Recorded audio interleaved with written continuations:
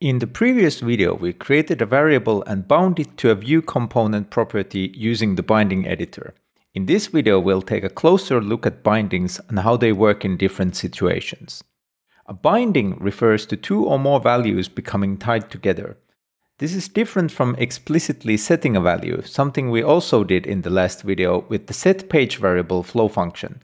Bindings are useful in situations where the bound values are updated frequently but predictably based on their source value. In Composer, binding a property to a source causes the property to automatically update as the source updates. This is why the paragraph content bound to the page variable automatically updates when the variable value is updated. Bindings can also work both ways. To illustrate this, let's again create a page variable. We'll call it input text, and it will be of the text type. Also, let's give it an initial value of type here. Then let's again bind it to a paragraph component's content property.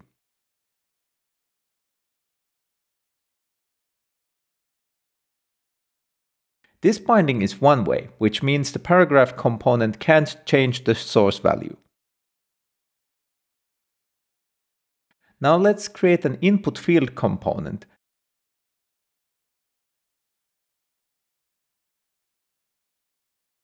The input field component's value property represents whatever is typed into the field.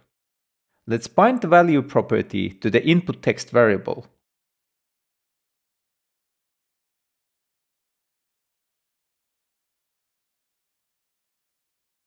We can see now that the input field gets the initial value of the variable, but also that when we type into the field, the variable value changes. This is called a two-way binding.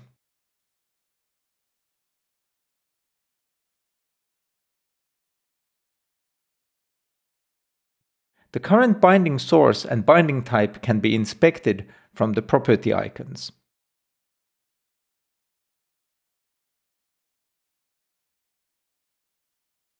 So, everything we just did was created a page variable, bound it to the content property of a paragraph, which is a one-way binding.